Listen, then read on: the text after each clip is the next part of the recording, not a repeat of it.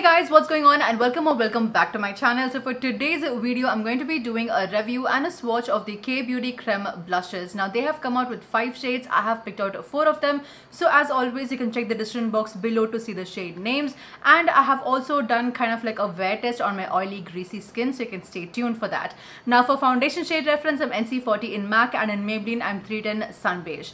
Now if you have not already, then do not forget to hit subscribe button and the bell icon right next to it, notified whenever I upload. And now let's jump right into the video.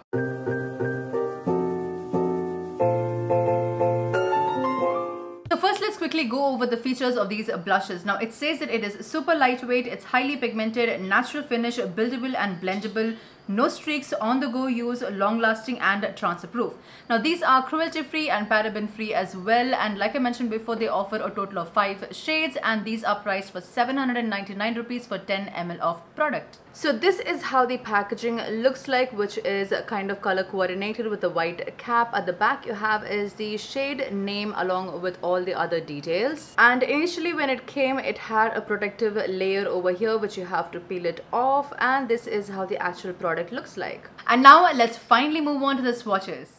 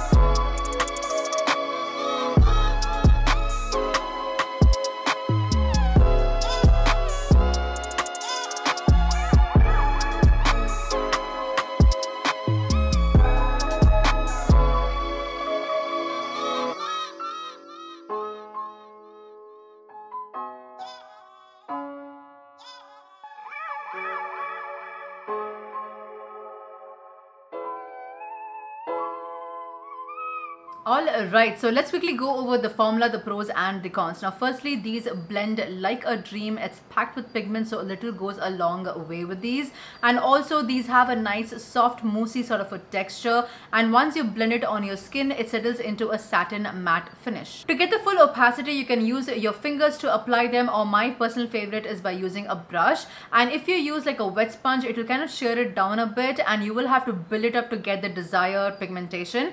However, when you use a wet sponge it does give a beautiful glow on your face, so it is perfect if you're looking for that no makeup sort of a look. Then you can use a wet sponge, it will look beautiful. Now about the longevity of these on my oily, greasy skin. So I will insert a video with the timestamp and everything. And I went out with minimal makeup. It was super hot and humid. I was sweating and obviously I was oily and my mask was on as well. And these lasted on me for like about 3 hours and it was kind of disappeared.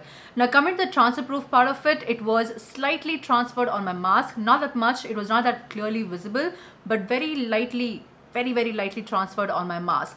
But yeah, it only lasted for like about 3 hours with minimal makeup. However, if you are on full glam, like full makeup like right now, it will depend on how strong your makeup is. Again, this is for oily skin, so yeah, it will depend on how good your base makeup is. And last but not least, I do love the packaging. It's a teeny and tiny squeezy tube which is travel friendly as well. And oh, I do love all the 4 shades that I've picked out. I have been using each one of them on and off, and yeah, I love the shades. And now for the cons, there are 2 points. The first point is that I really wish they had just a few more shades which cater to darker skin tone. I'm not talking about dusky, I'm talking about darker skin tone, because if you are fair or medium skin tone, these shades will be beautiful on you. However, if you are like a dusky skin tone, you may have to build it up a little bit more, and if you're darker skin tone, you'll have to build up quite a lot more. Rather than that, I wish they had just a few more shades which would be amazing for the dark chocolatey skin tone girls out there. Now, just a good example is the Flower Beauty shade in Bitten. That is a beautiful reddish maroonish shade, and that shows up so well if you have darker skin tone. So yeah, that's the first point for me. And lastly, for the second con is to do with the longevity of these blushes if you have oily and greasy skin like how I do. Now, if you have dry or normal skin, you will love this blush and you can just ignore this point. But then if you have oily skin like mine, and spending 799 rupees for a blush that lasts for like 2 to 3 hours is not that worth it. Rather, you can buy a better blush which lasts much more longer on your oily skin. So yeah, that is the last con for me. So overall, in my personal opinion, if you have dry or normal skin, you can blindly go for this blush. It is beautiful and it is great for makeup or no makeup sort of a look. And if you are planning to buy it, I would highly recommend waiting for a sale or whenever the price is lower and then buy it. Oh, another point that I kind of forgot to mention, which I'll put under FYI, is the pricing for the quantity that you get. Now, I personally feel that the pricing is kind of in par with the other cream blushes that's there in the market. For example, is the Flower Beauty one. It is kind of similarly priced with a similar quantity. However, the Makeup Revolution one has more in quantity and lesser in pricing compared to the Kay Beauty one.